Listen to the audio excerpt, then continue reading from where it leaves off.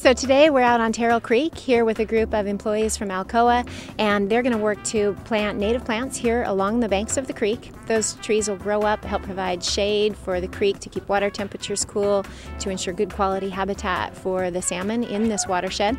We've been working with Alcoa for the last 4 years at this site, which is private property here on the stream banks.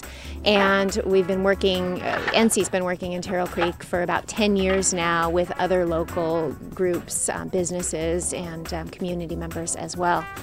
Nooksack Salmon Enhancement Association is a nonprofit organization here in Whatcom County, and we're dedicated to restoring self-sustaining wild salmon runs to Whatcom County.